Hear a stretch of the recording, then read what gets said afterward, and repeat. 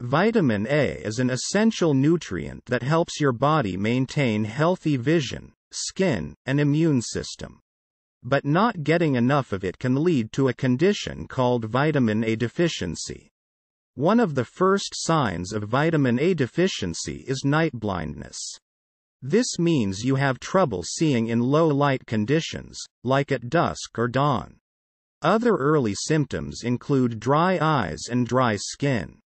You may also experience frequent infections, especially respiratory infections like coughs and colds.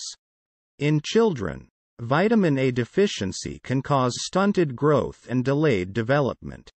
It can also lead to an increased risk of mortality from infections and other diseases. Vitamin A deficiency can also affect your hair, making it dry and brittle. You may experience hair loss or thinning, especially around the edges. The good news is that vitamin A is easy to get from a healthy diet. Foods like milk, eggs, and leafy green vegetables are rich in vitamin A.